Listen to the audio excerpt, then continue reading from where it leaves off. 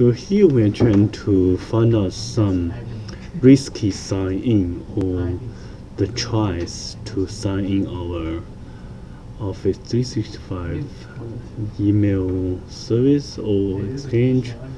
So in your Azure portal, we have Azure directory, and in the sign-ins we can see all the activities for the sign-in.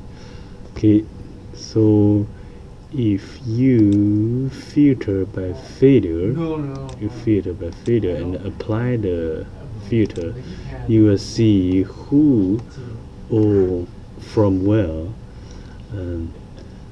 somebody is trying to sign in to your system.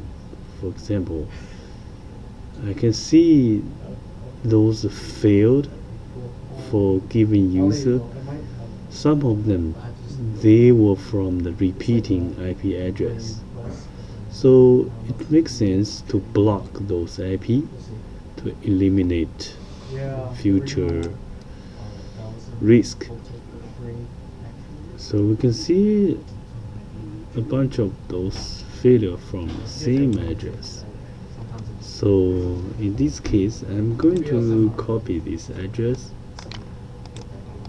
and this address is not for our user apparently.